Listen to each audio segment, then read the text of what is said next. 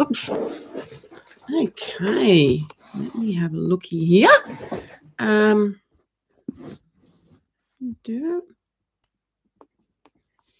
Sort myself out. Okie dokie.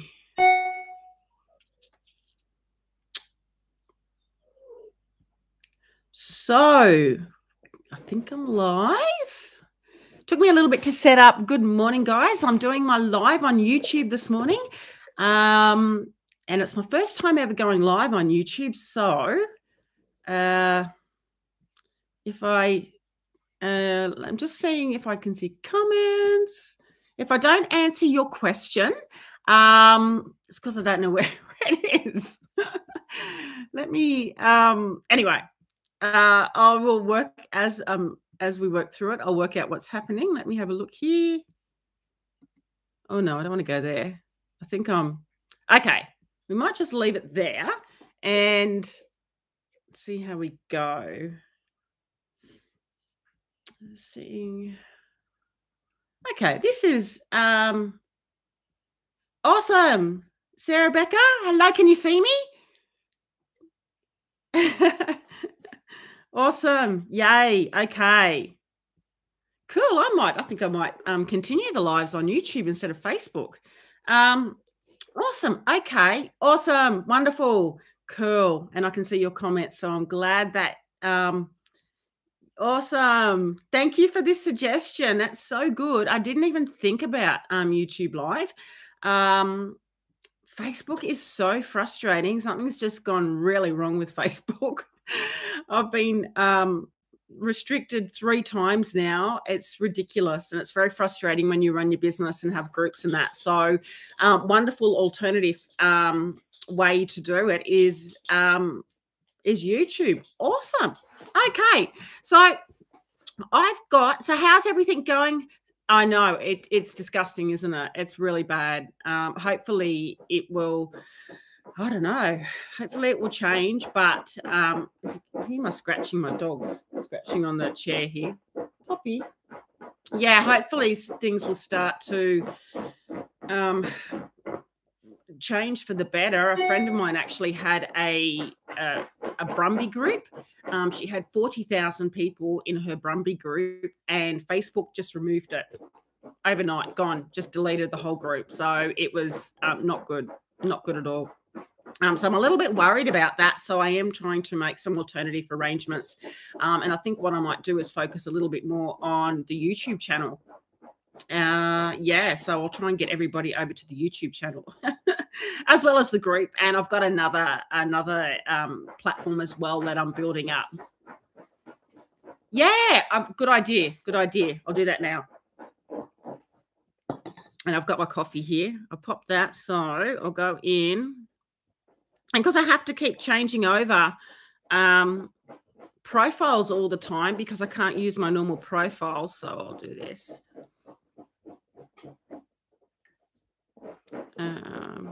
That.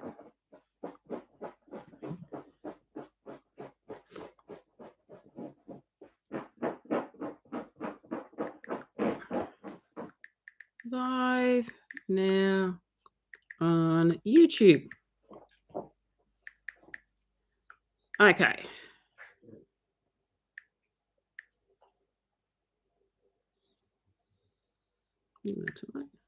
So frustrating. Awesome. Done it. Cool. Awesome. Done that. So I've let them know. Sarah Becker, how's everything going with your beautiful boy?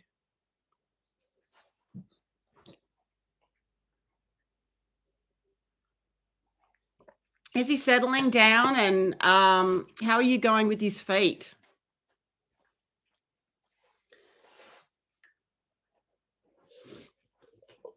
No worries. Sorry, I didn't. I've probably missed a couple of your comments from in between when I was answering your post and then getting put in Facebook jail.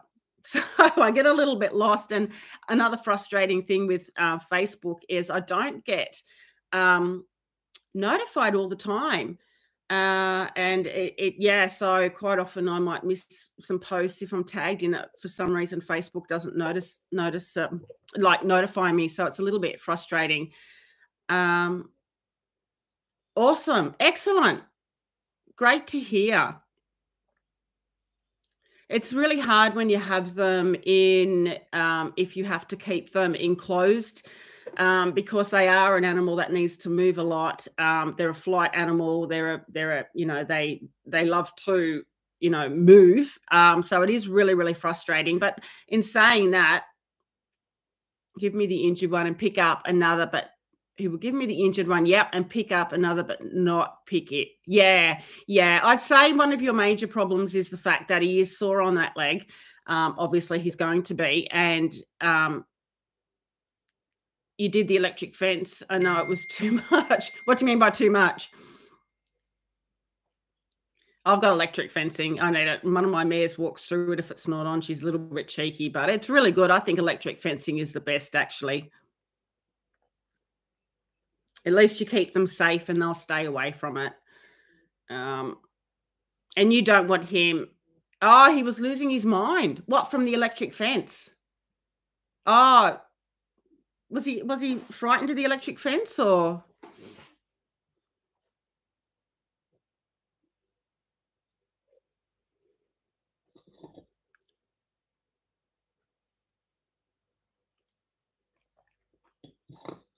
Oh, stall rest. Yeah, it is. It's really hard. I had a horse on stall rest for 6 months. He was good, actually, but he'd been off the track.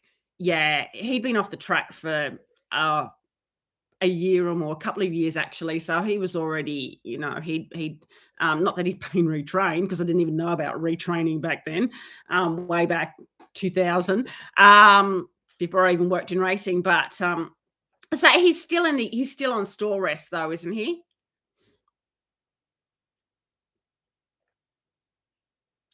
And it'll be like, time goes pretty fast once you can.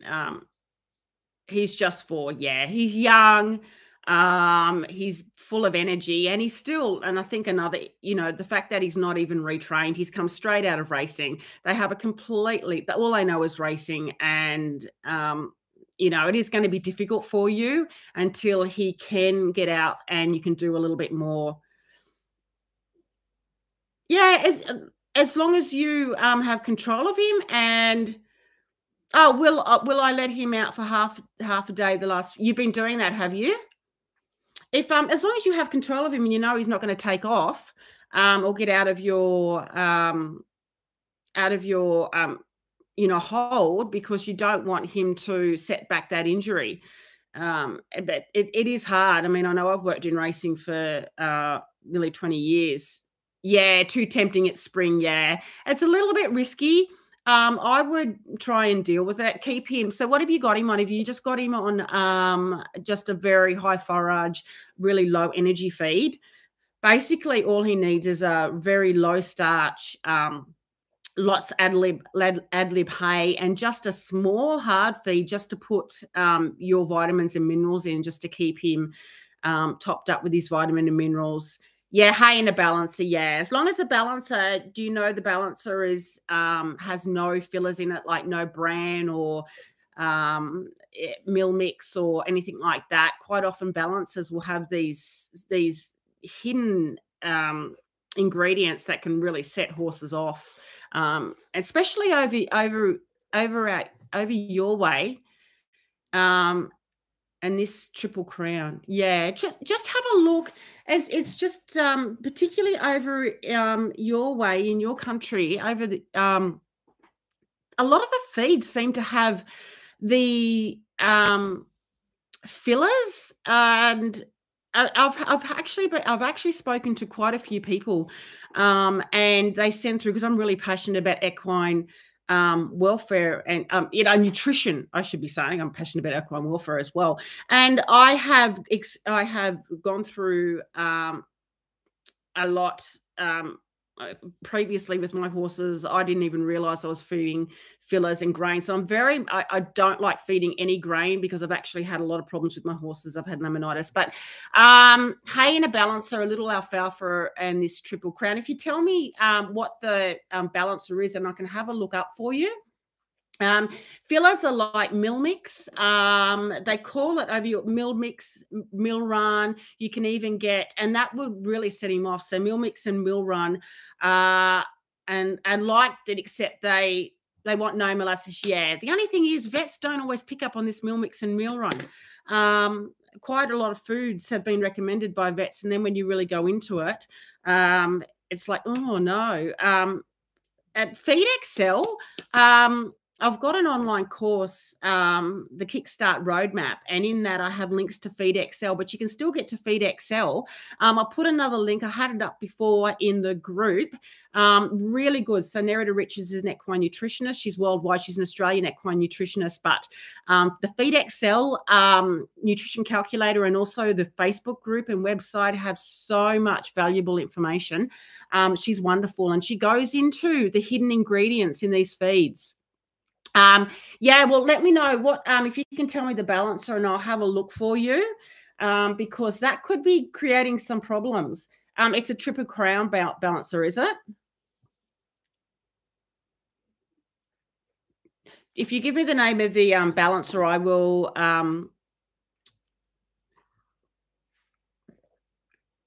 look it up for you. So he's on. So the alfalfa is good, a little alfalfa, and. Oh, okay. Yeah, if you can give me everything that you're feeding him, and I'll have it a look up for you. The Triple Crown. So the Triple Crown is a complete feed, is it? Yeah, let me know, and I'll have it a look. I'll have a look at it for you today.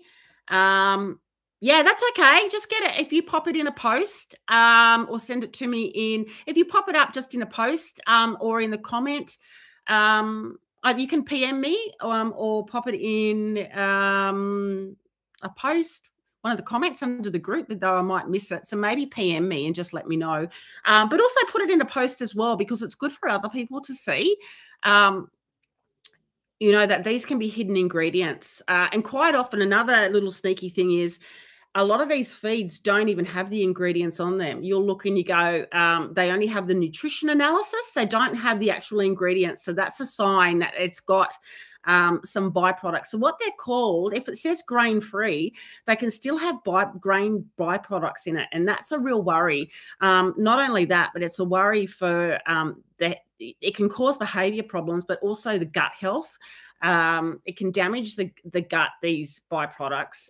And yeah, it's a little bit of a marketing sneaky thing that, see, the byproducts like mill run and mill mix are really cheap. They're basically cheap fillers. They're really cheap to throw in, and it bulks up, you know, like they'll use it as a bulking agent, but they're really damaging.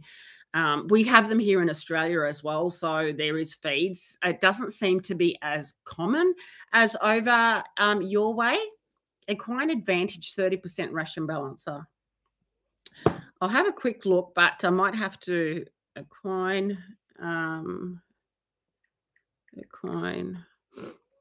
Advantage. Whoops. Equine Advantage ration balancer.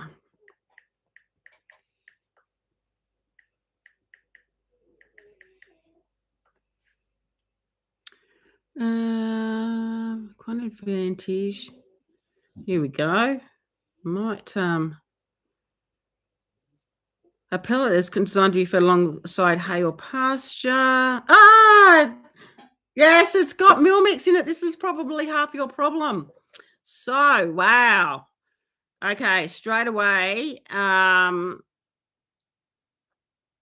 don't know if you can see it. I'll try and put it up at the screen. This is why it's so sneaky. This could definitely be causing some issues with you. So the list of ingredients. So I'll just I don't know if you can see it.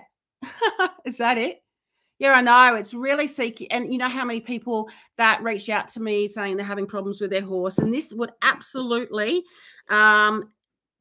cause him to be hot. Wheat is one of the hottest feeds. It can really cause behavior problems. So I'll just so the list of ingredients is the first, and you know how with ingredients the higher it up is in the list is what's one of the main ingredients. So your first one is dehulled soybean meal, and then your next and look, soybean meal is good, but you also have to make sure it doesn't say here whether it is an extruded cooked soybean meal. So there's issues with soybean meal as well. I've talked about that, but I will go into that. I think I've gone into that. So your next in line is wheat middlings. So basically, you're not going to see it probably. Wheat, and it's backwards. So your main ingredients in this feed is wheat middlings and dehulled soybean meal. And then it goes on to your calcium carbonate, dicalcium phosphate, sun-good alfalfa meal, rice bran. So that's a grain. Flaxseed meal's good, but you can get that in other ways. Dried saccharose, got a hiccup. Saccharose fermented solubles, and this has got cane molasses in it as well. So you will see here, this has actually got molasses in it. Sorry, I don't know if you can see. Cane, I'll put this up, cane molasses. I know it's backwards, and you'll see here wheat middlings.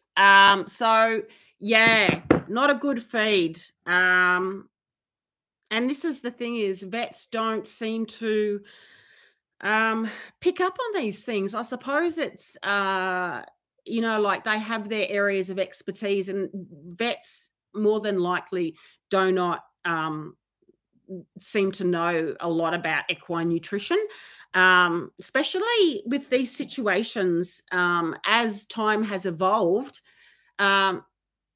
Yeah, well, that's exactly right. Freshness as well. You have to worry about the freshness. It goes in. It was particularly. You can get over your way. I haven't seen it here. Distillers grains is fed quite often out over in the US. And that's bad because then it can go down into, see, all these types of feeds can go into having problems with molds. I found a really good, I've got an article on there somewhere, molds, toxins, mycotoxins. So you do have problems with these types of complete feeds having issues with, depending on where they're processed. The problem is the processing plants. If they're processed in a processing plant that doesn't only do, is an equine only processing plant, well, then you can have issues if they're doing all other feeds. And if it doesn't say it's an equine only processing plant, that's another reason to be concerned as well. Because different, like feeds for cattle and sheep are different than what horses can have quite often, certain mycotoxins. I'm looking at introducing Prize Easy Feed. Hey, Kate. Prize Easy Feed for my 4 thoroughbred mares. One has just recently come into ridden work. Your feed video was really helpful. Yay, I'm so glad. Prize Easy Feed. Is that Easy Keeper? So Easy Feed's got grain in it, I'm pretty sure. Hi, Kate, how are you? I like YouTube. I think I'm going to do more on YouTube, actually.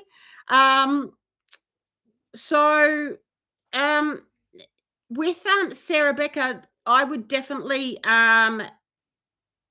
stop. I think this feed, this ration balancer is going to be, can definitely be one of your problems. So we can talk about that in the group. Or LMF that was recommended. So fresher, I guess, and I'll check on the equine only plan. Yeah, look for something and please just send it through to me. Pop it in the group and say, what do you think about this feed? And I'll have the look up the ingredients for you. Kate, Easy Keeper. Easy Keeper's great. Yes, really good. You're obviously in Australia, Kate.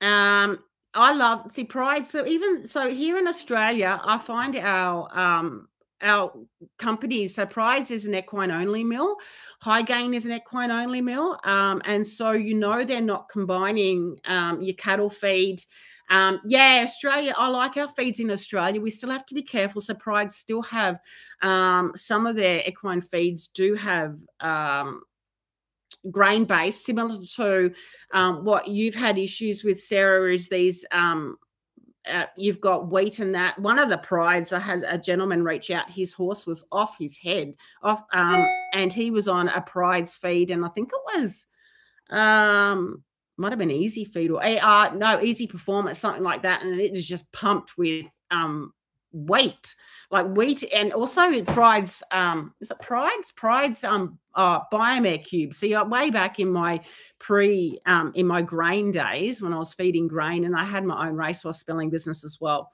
Racehorses are different, though I would approach it completely differently now spelling racehorses, but I fed Biomare cubes, and they're very heating. So yeah, just really look at the ingredients and be really diligent in having a look at, if they haven't got a list of the ingredients, look at that as a warning sign. And quite often the feeds over in the US don't have the ingredients, particularly you get your Purina. Yes, Biomare is very heating, Kate. It's got, I'm pretty sure it's got barley, and I used to feed it until, I was a big grain feeder until one of my big horses. I mean, you learn, you're continually on a learning journey with horses. But Feed Excel and Nerida Richards has been really fantastic for, you know, I love studying and researching all of this. It's pretty much what I'm doing all the time. And then I teach you guys. And grain is not good for horses, and it's not good for their digestive system. It's not good for ulcers. And these hidden grain ingredients like the mill mix and the mill run and the distiller's grains, none of these are good for horses. I did in one of my Q&As, I think it was one of the recent ones, and I do have, I try and keep the talk about what topics I'm speaking about. But I did speak about wheat in a few weeks ago on one of the Q&As where I talk about the damages of what wheat can do, not only sending the horse off their head, but also too how it can damage the intestinal lining of the gut. A bit like humans, we can have wheat sensitivities, especially the wheat that is grown nowadays with the genetic modification and things like that. I think we just need to be a little bit careful of feeding, grains. Definitely I tend to avoid, unless you've got a horse that is really, really, high level eventing, or that you really don't need to feed grains, or racing. And then in that instance, you need to be very careful as well. Yeah, Feed Excel is fantastic, Kate, isn't it?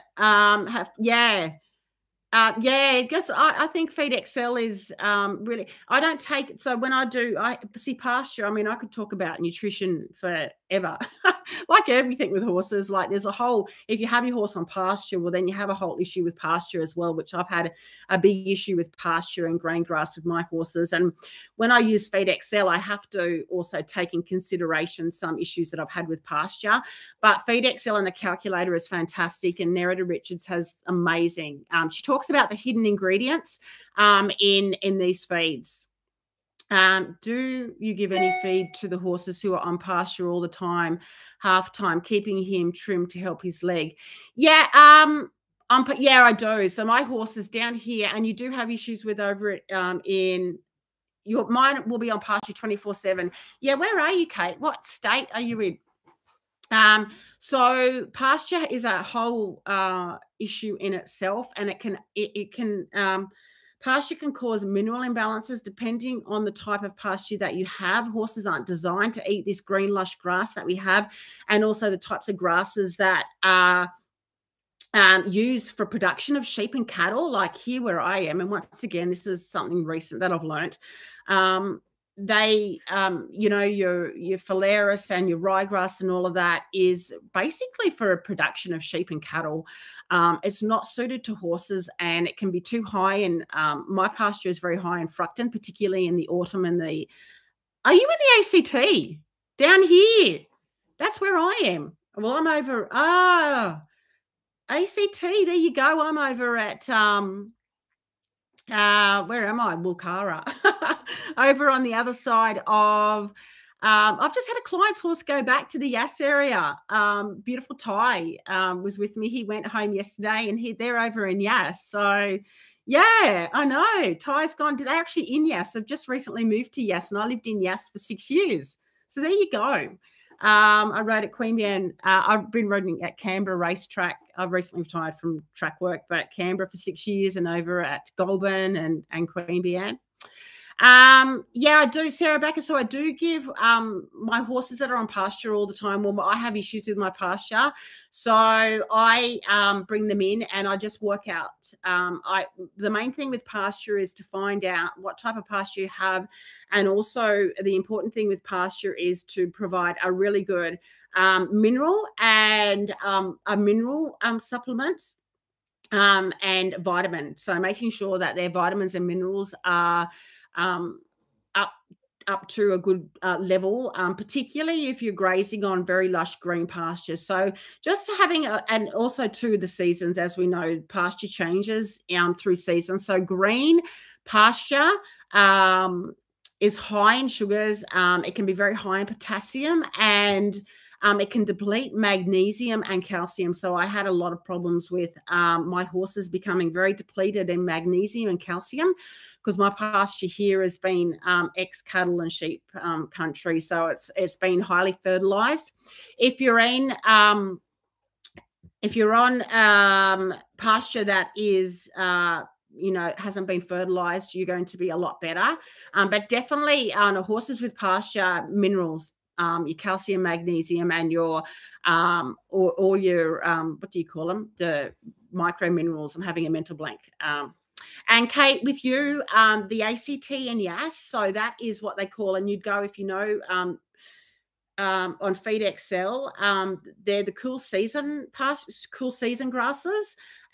So yeah, you can put in the Feed XL calculator what type of pastures you are grazing. But the cool season grasses, you need to be a little bit wary of, once again, just keeping the minerals balanced. Yeah, keeping your minerals balanced. You might be interested if you're on 24/7. I use, because you're in Australia, Belinda's Amazing Minerals BAM. It's fantastic. She has a mix, and it's very economical. She's down in Tasmania, but she has Belinda's Amazing Minerals, and she targets to cool seasons like your ACT, Queensland pastures, your Victorian pastures. So I feed that.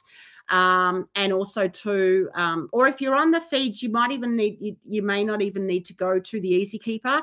If you're on Easy Keeper, you're just balancing it out with, just making sure your minerals are balanced. Basically, that's all. So I actually spoke to her about the Easy Keeper. If you're on the Easy Keeper, you probably don't need to feed the BAM minerals. If you're on the BAM minerals, I actually overdid it a little bit in my feed. I was probably feeding a bit overzealous. So if you're on the BAM minerals, if you're on the BAM minerals, you probably don't need to feed the Easy Keeper. So have a look and just see which way you want to go. You can either do the Easy Keeper and not worry about the BAM, or you can do the BAM and not worry about the Easy Keeper and just do the lupins, your lupins, and I feed Fiber Protect, as you would know if you watched the video. So yeah, I got a little bit overzealous in that video. I probably got a little bit overzealous with doing the Easy Keeper and the BAM together. I've now, since that video, cut, either go one way or the other, the Easy Keeper. Cracked lupins are fantastic. Love cracked lupins. Love them, love them. Cracked lupins, Fiber Protect. What grasses are best? I have a variety, and he hasn't gotten the green pastures. Yeah, I feel bad about it, but I guess it's better. He's eating grasses that are just going to seed and not green. Don't feel bad about it. Green grasses, Sarah Becker, don't feel bad about it. The green grass is not actually very good for him. It's better to have brown, dry native grasses. I actually bring my horses in of a daytime off the grasses. And have their big, as you would have seen in my feed video, have them on their big slow feeder hay nets. Green grass is not good. I saw an article that actually spoke about that. It's not designed for horses. They're not designed to eat the green grass. They're designed to eat your native drier grasses. We can't avoid the green grasses, so limit the green pick. That's what I do. I limit the green pick. And you can get your I don't know, so I don't know what grasses, your native grasses are best. I don't know what grasses you have over there, but can I fertilize with fish? I don't know. I'm not really sure of fertilizing. I wouldn't fertilize with anything for the pasture, but I'm not very, but then I don't know a lot about grasses and all of that. You can get, I think it's really good to get, you can get a soil test done. Especially if you own the property, you can get a testing of your soil and a testing of your grasses, and you can send that away. And that's really good. You probably need to do it. Post some pics in the group. Yeah. And also too, of grasses lost. Yeah. Of the grasses. Also, if you get onto Feed Excel site, and if they've got she's got a really good group, the Feed Excel group, and you can post your pics of the grasses in there. They're a little bit more knowledgeable with the grasses than I am. I reached out to an agronomist and actually got them to identify my grasses, and then I spoke. Nerida was wonderful. I spoke with her personally. I had a lot of problems with mycotoxins in my grasses. And that's where you can get a toxin binder. But Sarah Becker, with your boy, because he's not on grass very much, well, he's not on grass and you're only just letting him out to have a pick, I wouldn't worry about that too much. But when you have him out, when you have your horse grazing out on pasture 24/7, it's definitely something to consider. And with the fertilizing, I'm not up to date with that. So I'd probably look at the Feed Excel group, and I know that there's someone in the Feed Excel group that is a bit of a pasture specialist. So they're really good to ask about pastures and feeds and all of that as well. I've sort of learned a lot from that group myself and doing my research. So yeah. And Sarah Becker, let me know. So post in all your feeds. So we know that balancer is not good. So trying to get something that's clean. I love the clean feeds. I look at all the ingredients of everything. My horses eat cleaner than me. And I'm pretty simple with my feed, but after being through knowing the damage that all these fillers can do, look at the ingredients. If your feed doesn't have a list of ingredients, be as that a warning sign. So a lot of the Purina feeds over in the States don't have a list of the ingredients, and they're all filled up with fillers. Yeah, let me know what else you feed and I can have a look at it for you, Sarah Becker. I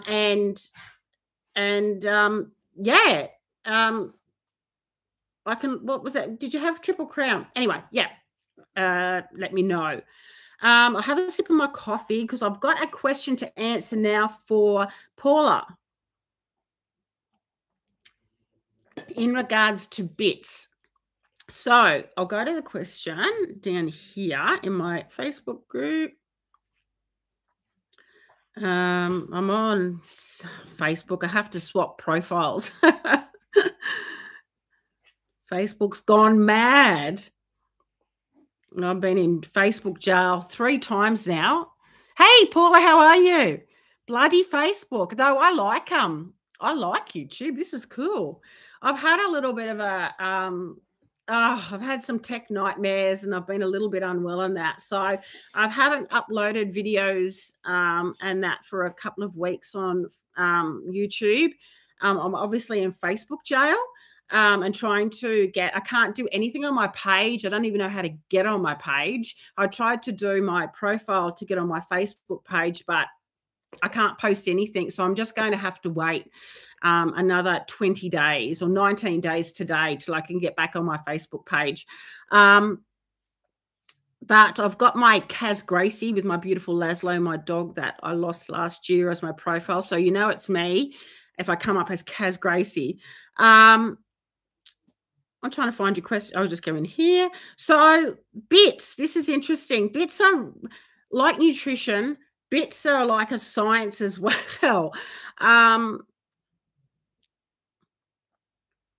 Here's your question. I'm going to sneeze. Oh, wait a sec. What have I done with it?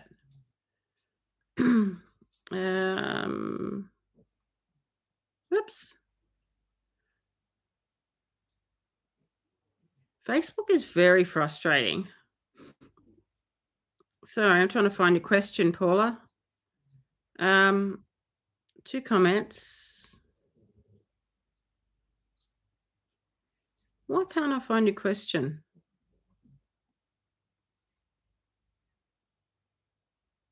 I know what it was. You've got a...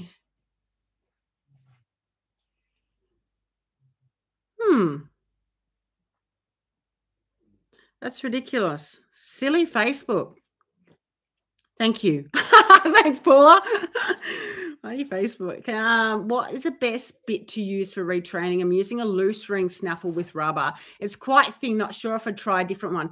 Yeah, so bits in itself is a little bit of a science, and I'm looking more into that as well, because we have to remember, depending on also too, I remember speaking to you before, and you were having issues with your OTT being really sensitive in the mouth. Is that correct? Like they were, you've got a mare or gelding? Sorry, I'm having a mental blank. Very, very sensitive. And like you said, that they really disliked the bit. Is that correct? So bits so Off the Track Thoroughbreds have had so much bit pressure, and they have really, quite often they habituate, or we know they lean into the bits, they habituate to the bit pressure, and it's quite yeah, she used to hate the bit, but she's very unresponsive to it. Yeah. So once again, I think I spoke to you that before, going back, and which I've got, I'll get the videos up. Don't worry, I'll get them up. I did one yesterday too with Dragon, of doing the stop and go and teaching them to be light in hand first, and then we go to the bit. But she's very responsive to the halter. Awesome. Excellent. So that's when you come to the bit. So the bit, she may be not happy. So you've got a loose ring single jointed, a loose ring snaffle with rubber, and it's single jointed. So the first thing is the loose ring. I would probably go to as I mentioned yesterday, a double jointed one, like a French link, because the loose rings are harsher.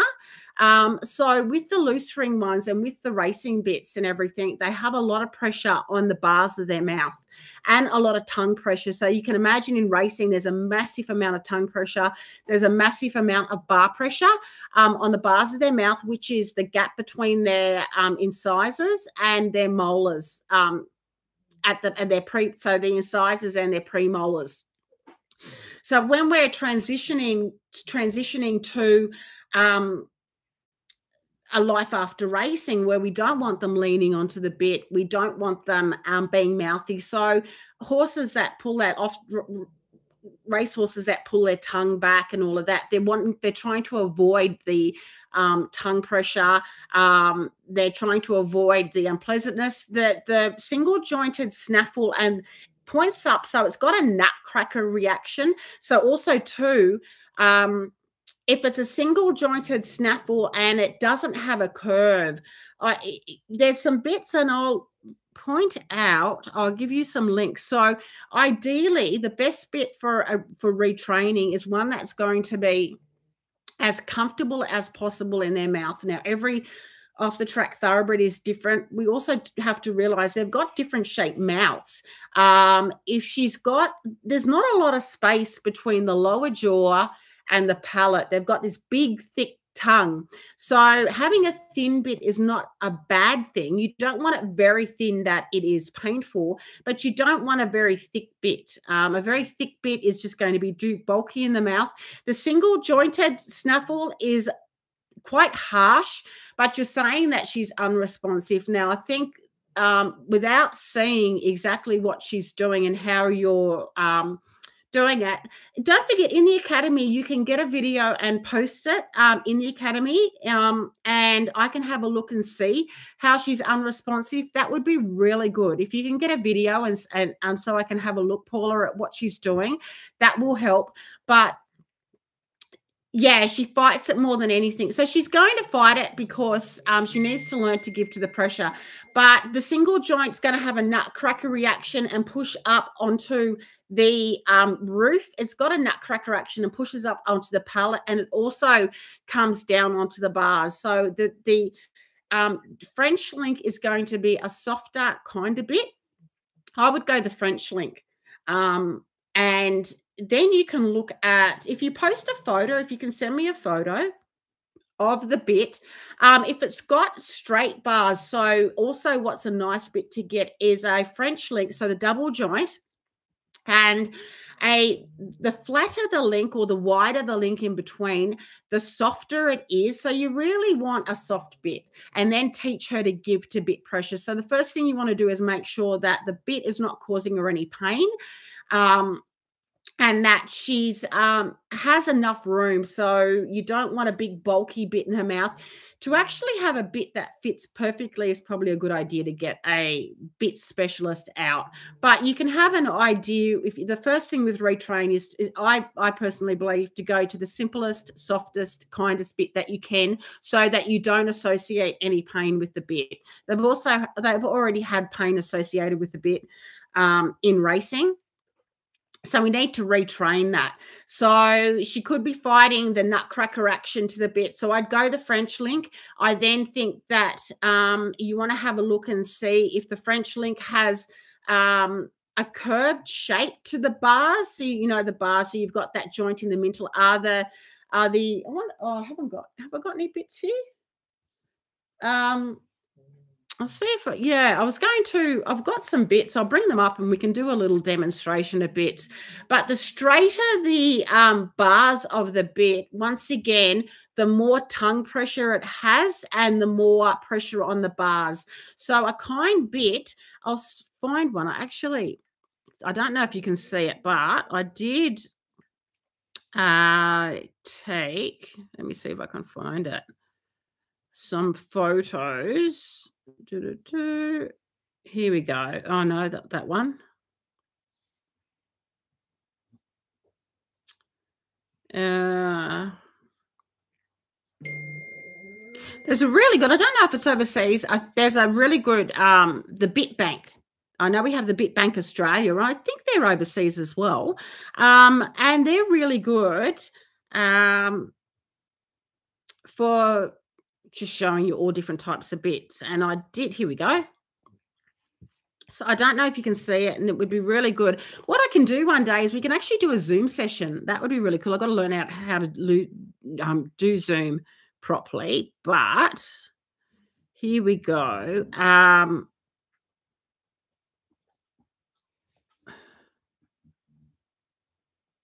See if I can find a photo of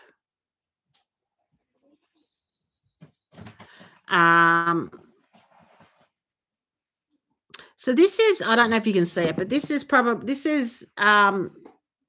your double jointed loose ring snaffle. So that's a loose ring snaffle. Now I would, with retraining off the track thoroughbreds, I prefer to have an egg butt. So not a loose ring snaffle. The reason for that is the loose ring is not as clear in training the responses. So the loose ring is good to go to when your horse is trained to light responses and you're wanting to find out the aids. So it's a little bit unstable. It doesn't apply. It doesn't apply the aids as clear. So it's more for finessing the aids. I would go an egg butt. egg butt snaffle. I would go an egg butt French link, so double jointed snaffle for your mare, Paula.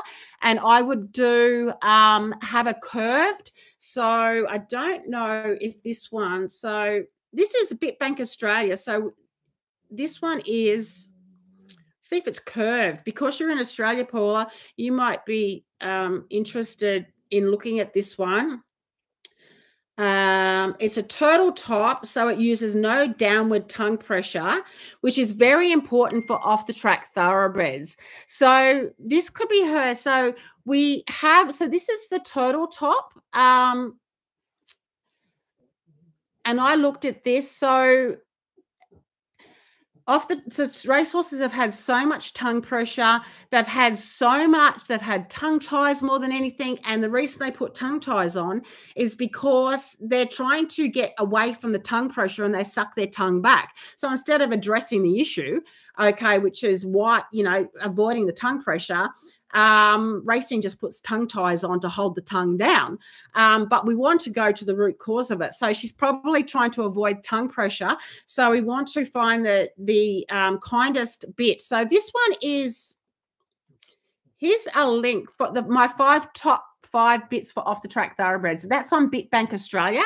But I would go, they've got an egg butt snaffle in this one as well. The new, I don't even know how to pronounce it, new Shul turtle top snaffle. So a nice curved, so the bars here, so you have the French link, the double joint in the middle. Then what's nice is to have the curve in the bars. Okay, so that releases, oh yeah, what they use in racing. Sarah Becker, do you want to know what they use in racing? Yeah, they use, so the common one in racing is a lugging bit. I'll show you. Yeah, I've ridden track work. I know because I've ridden track work for so long and I've only recently retired. And the amount of pressure that the horses take, I'll show you, I'll find one. So I'll just show Paula this, but get the egg butt, and with the tongue and a chain and a bridle.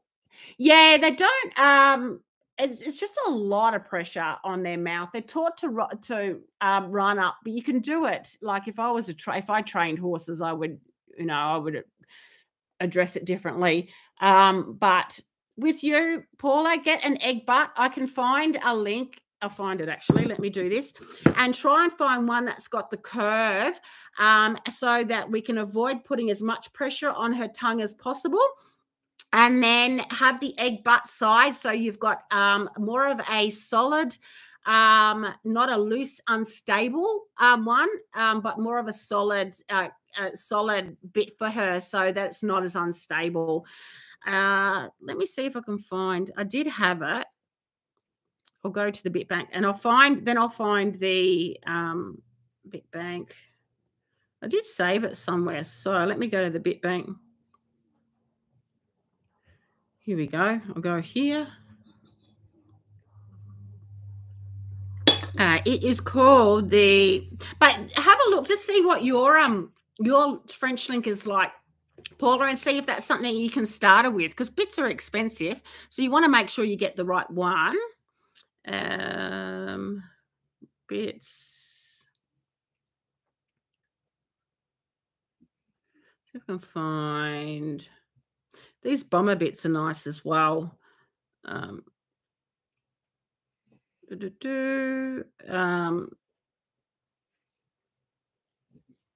kept it. I wish I could find. Here we go. This might be it. I did get it sent through to me. Angled this. Oh no, we don't want the Bridget egg butt snaffle, trans angled, something like this. But you need to, the reason, so thank you so much, Sarah Becker. Yeah, oh my gosh, I know their lives so well. I go into I go all into their lives in racing in the Kickstart course. And I think it's really important to know how they live in racing, because it gives you a deeper understanding of your horse. And also too, they're just amazing animals. They amaze me so much. What they put up with in racing. I'm not saying every, yeah, let me know. It is fantastic. It's great. I'm really proud of my course. And when I get my act together, you get the Off the Track Thoroughbred Success Academy as a bonus as well. I've had I got a little bit of a tech overwhelm. So when you get the Kickstart course, you get the new Off the Track Thoroughbred Success Academy. I've got the Thai retraining course coming up in that. I had a bit of a tech nightmare and deleted the whole lot and got depressed about it. But anyway, that's another story. That's okay. And I have to say too, I've been really struggling. I finished work, and it's a good thing, things happen for a reason, but I got sacked from my job. I came back after an injury last July to track work. I've had many injuries, and I got sacked because I spoke up about equine welfare in the stable that I was working in. And I've seen everything in racing, and it left me financially in a real bad dilemma, because I wasn't ready to transition from, something I've done for 18 years, but I'm not going to watch horses be abused. And I just thought, you know what, I just have to deal with it, and I have to move on. So it's been hard leaving the industry, because it's been my life for nearly 20 years. But I think I've been there for a reason, because I have such an understanding and a love for the thoroughbred racehorses. And I really think understanding their life in racing is just going to be so important to, I just think it's just really valuable, because they're very misunderstood. And a lot of retrainers haven't experienced working with them in the racing life, and it's very demanding for them. It's incredibly, there's so much pressure is put on them, everything from the way they live to their diet to working and everything. So they're amazing animals, and they've put up with a lot, but they do need rehabilitation when they come out of racing. And there's some great trainers out there. A lot of it is done, a lot of racing issues with the horses is done from ignorance, more than, purposely wanting to be detrimental to their welfare. Anyway, I'm rambling on there. Sorry. I'll go to that. I'll show you the ring bit in a moment. But just for Paula, there's something I'll try and find, but that's something similar. So see the egg butt. And also, too, another thing, you would have to, I think, maybe get onto the bit bank and have a look, Paula, because what might be nice too, and it's something I thinking, is the taste of it. So there's see the nice curved bars, you've got the French link, and then you've got the egg butt, but also too, we're putting metal in their mouth, and that is not, it may not taste nice. I wouldn't like, it may be causing a funny taste. So then I think maybe looking at, thanks, Paula.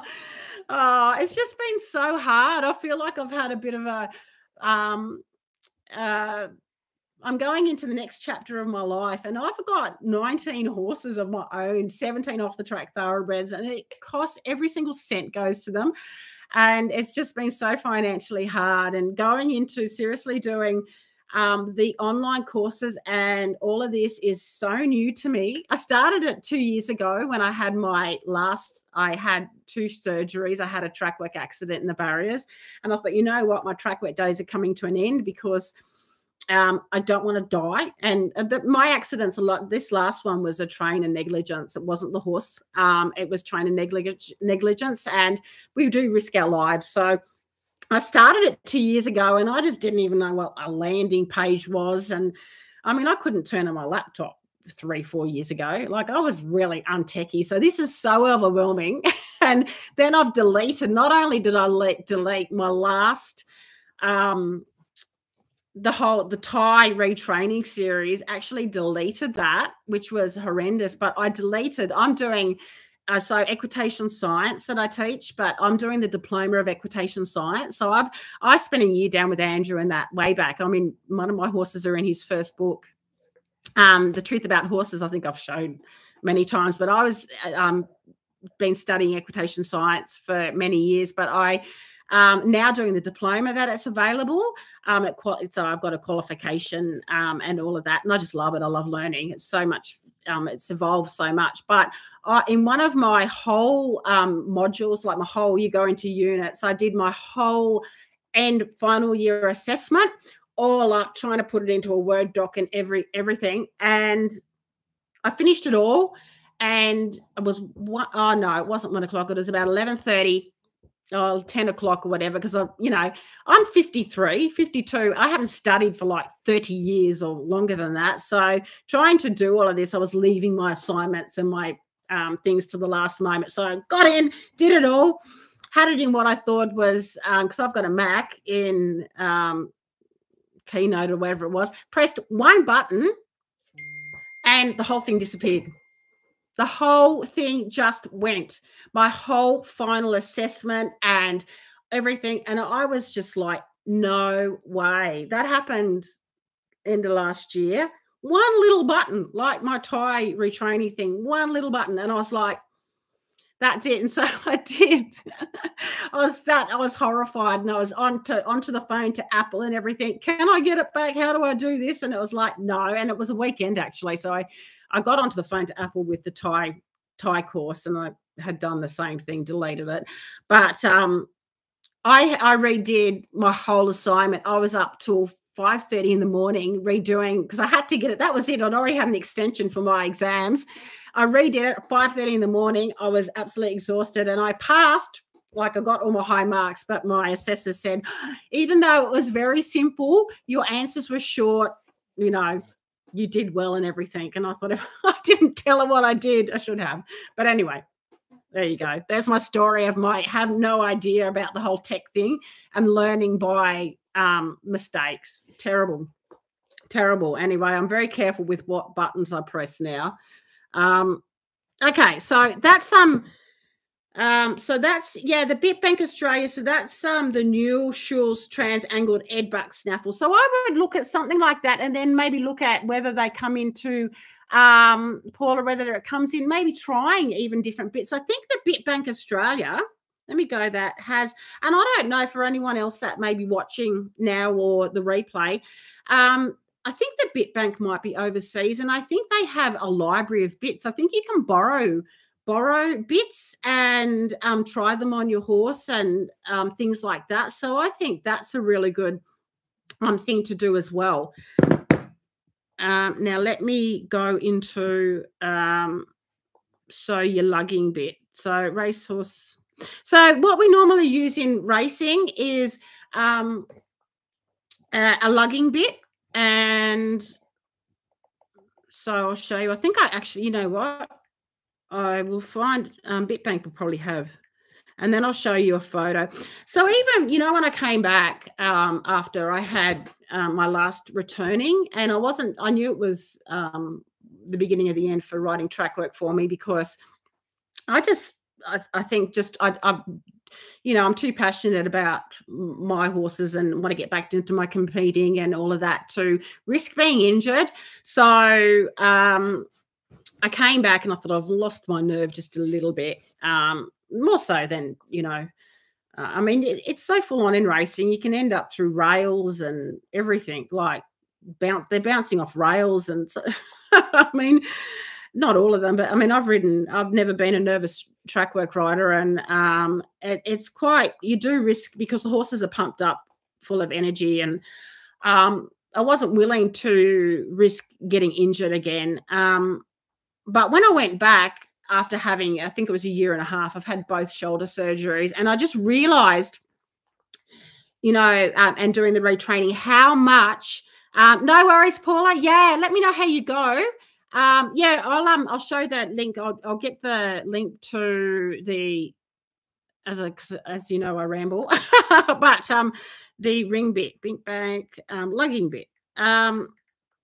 I just realized how much the horses lean on the bit, because I love to teach, and you'll notice with Ty here when I get the retraining whole series up, because I videoed his whole retraining, how light he came. But there's so much on the forehand. They learn to lean in the bit, and they learn to balance themselves on the bit as well. And a lot of track work riders, it's more about just going around.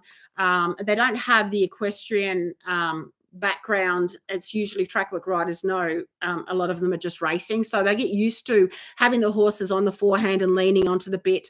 And when I went back, I'm like, wow, you just, no matter what, unless you're riding the same horse every single day, they're very heavy, and, you know, they're very, very heavy. And I always tried to get my horses that I ride track work.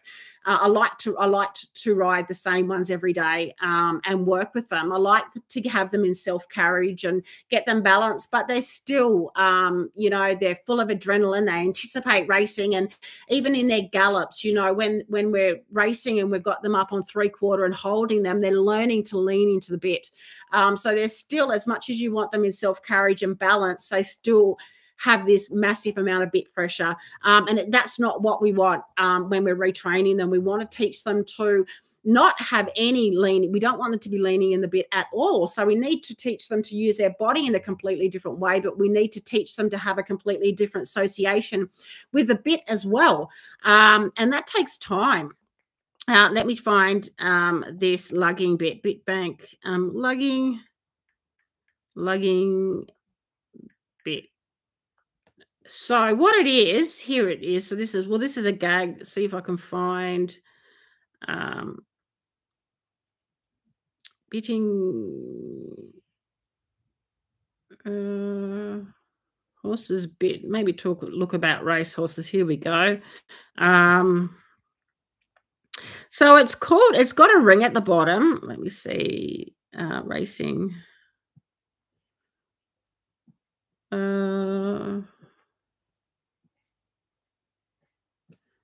Universals and combinations might have it here. That's not it. Lugging bit.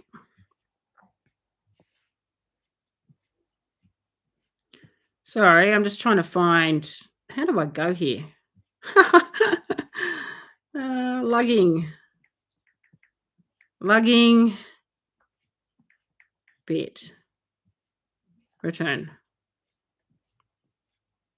Oh, okay. I'll find it. Racehorse.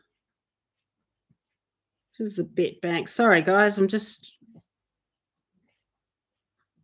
I'll go back and go back, right back here. Well, here's a similar photo of it. So, racehorse. So this is lugging bit. Here we go. Oh no, that's not that one. They all vary a little bit. It's got a ring at the bottom.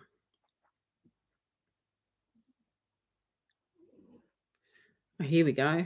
Okay. I think I might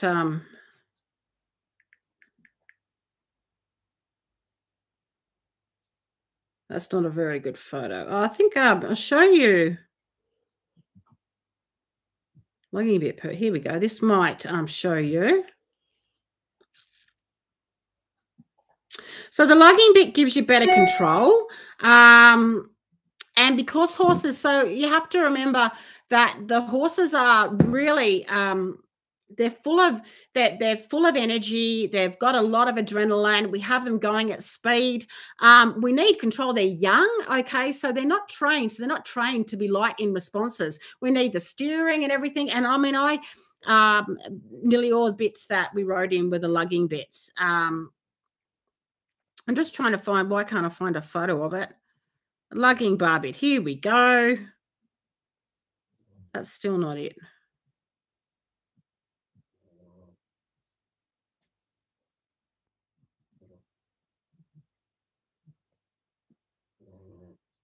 Holy moly. Okay.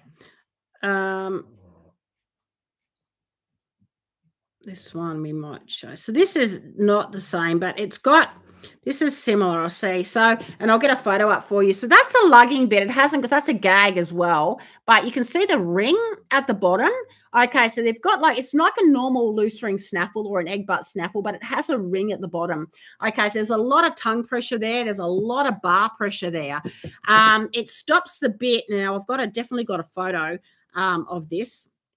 It stops the bit from sliding through their mouth. It gives you a lot more control, but you have to remember there's a massive amount of, with those bits, there's a massive amount of bar pressure. There's a massive amount of tongue pressure on it. And then you have to remember that they're leaning up into that. So racehorses will pull, they'll lean, and we have to be quite firm to get them to lighten up. So there's just such a lot of pressure on their mouth. I've got a photo of...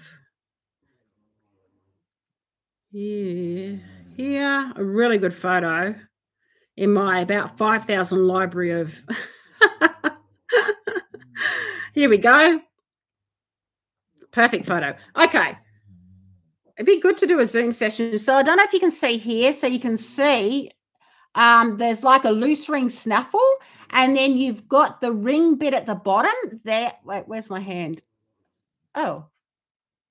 There, so you can see the ring bit at the bottom. So it stops the bit from sliding through their mouth. And this horse is racing. I'm pretty sure this was a focus. This is a horse in a race. And I think this is a very well-known horse. She hasn't got a tongue tie or anything on, but you can still see the amount of pressure. See, look how far. So she's up onto the bit. She's leaning into the bit. And you can see the pressure that they're habituating to. She's pulling into the bit as she's racing, okay? I think she's just come across the line here in this photo. So you can just see how high up it is, and that's from the... Yeah, they have. Okay, because I remember this photo. She's just come across the line. Okay, so she's easing down. So there's no bit... They're actually easing down.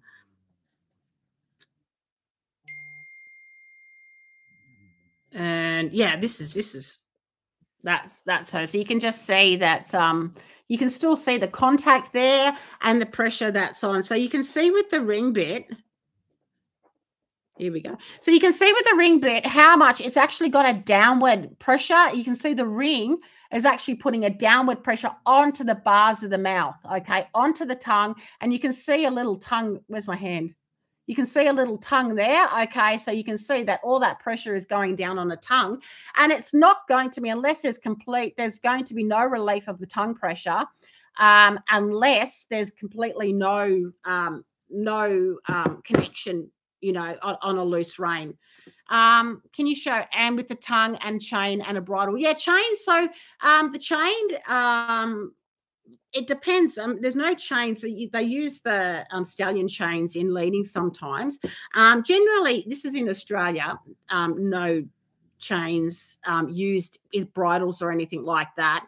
That's more of a dressage thing when you've got... So, and then I've got some photos here. So the tongue tie, I've never liked tongue ties. And once we know the reason, the only reason they're pulling their tongue back is because they're trying to get away from the tongue pressure. And then it does. So when the horse pulls their tongue back, it does restrict their airways, and you don't want that in racing. But why are they pulling their tongue back? And it's the amount of bit pressure. Oh, what am I doing here? Let me see if I can find a photo of... Here we go. Here we go. So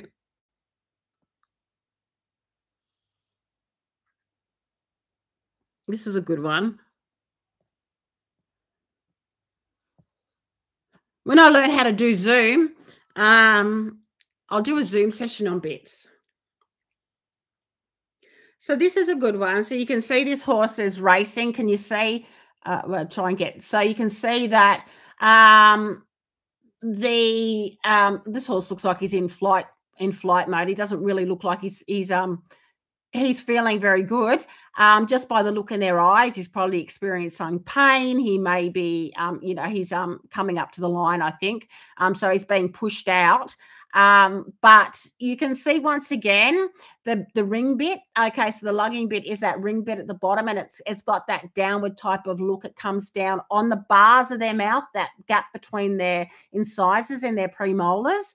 And that's specifically what the ring bit has. It has downward pressure on the bars, but also too that includes downward pressure on the tongue of the horse's mouth as well. And it's pretty much it's in Australia, and I know overseas as well, that's one of the main bits that's used. You also do see racehorses going around in just snaffle bits and also harder bits. I mean, this is just a very standard bit we use in track work every day to control the horse. And unless you're, if I mean, me riding 10, 12, 15 horses a morning for all different trainers, I think it's the way you use the bit. And, I always tried to be as kind as I could and teach my horses to be in self-carriage. But, it is what it is in racing.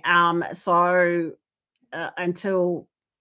yeah, that's what racing is. So we do need to be aware when we get our off the track thoroughbred that's what they've been taught to do, habituated to so much pressure. And it's interesting too, I had someone say that when we're just teaching them to respond to tongue pressure and not the massive amount of bar pressure and the intense pressure they have on their tongue, they can get a bit sensitive with their tongue.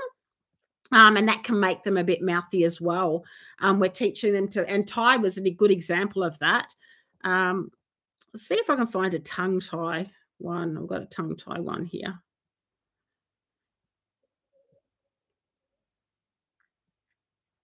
Tongue tie one.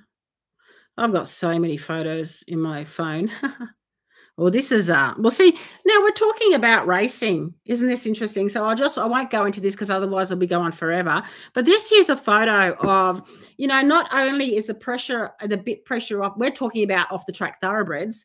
Okay, so I'm working with the bit pressure that's in racing, but look at this, the dressage, what off the track thoroughbreds are then having to go into if they're not educated properly, and we're not looking into, look at the amount of bit pressure there. And this is with dressage, show jumping. So bit pressure in incorrect training. This is an overbent horse. It's a bit hard, but you can see the tight noseband. One thing you don't often see in racing is nosebands. You do get some nosebands, but it's not really racing is not the only industry that has a lot of bit pressure. The bit pressure in dressage is horrendous. Well, look at this. Even worse than racing, I would say, in a different way. Because quite often in track work, a lot of us, we just have them going around on a loose rein if they're not pulling or leaning or whatever. If you can get your horse like that. So bit pressure is everywhere in incorrect training in all different disciplines. And that is terrible. So you've got your noseband and everything. And once again, we're going into overbent. I could just keep going on here. But going back to, without confusing it, just how thoroughbred racehorses work and what we need to be aware of when retraining them is they've habituated to a lot of bit pressure and bar pressure, and they've habituated to balancing themselves on their forehand and on their shoulders a lot. So we need to teach them to be in self-carriage. We need to teach them to, instead of leaning onto the bit, to not lean onto the bit, to give to pressure instead of leaning into pressure. So they don't understand how to give to pressure. We need to teach them to give to bit pressure and to use their body in a completely different way. I got a photo of a tongue tie, but I'll go here. There's okay, so here we go. We haven't got a ring bit on here. We've got a this is a tongue tie, so a racehorse with a tongue tie on to hold the tongue down. And obviously the horse was pulling his tongue back. And I'd say with this horse, he's been getting his tongue over the bit. So what they've done is they've put a bit uplifter on. So they've just got a normal loose ring snaffle on with an uplifter, okay, to hold the bit up in the horse's mouth and a tongue tie for the horse to stop the horse from sucking the tongue back and getting them over there. So this horse definitely would have been getting his tongue over the bit. He would have been getting his tongue over the bit to avoid the tongue pressure. And what they have done is they've put a bit uplifter bit on him. That's what that nose band is for, to hold the bit up in his mouth so he can't get his tongue over, and the tongue tie to stop him from pulling his tongue back. So yeah, there we go. So I might leave it there because I'll be going on for over an hour. And I hope that has helped. So Sarah Becker, find out, send me through what you've been feeding, and I'll have a look for you, either PM or you can pop up a post in the group, or both. And yeah, and also Kate, let me know. Yeah, you're local, so that's awesome, Kate. Let me know how you go with your OTTB. If you ever want any lessons, Kate, I may be heading out Yass Way if you wanted to hook up. I might even look at doing a clinic out there one day, because I've got a couple of clients out that way. So that'll be on my page when I can get back on my page and my website. And Paula, I know you've gone, but let me know how you go with the bit. And yeah, this has been really cool doing our live on the YouTube. So I'll do our lives on YouTube for the next few weeks anyway, and might even continue doing them on here, because I can see the comments easier and go from there. So anyway, I will leave it there. Thank you for watching. I hope it's been helpful, and I will see you in the group as my pseudo Facebook profile, Kaz Gracie. I can't see you on my page for another 3 weeks, but I'll see you on YouTube soon. I'll get some videos uploaded on YouTube. I've got a bit of a backup of videos I have to get up and out. I've been not in the zone lately, as I said, for a few different reasons. But anyway, lovely to have you here, and I will see you soon. Bye.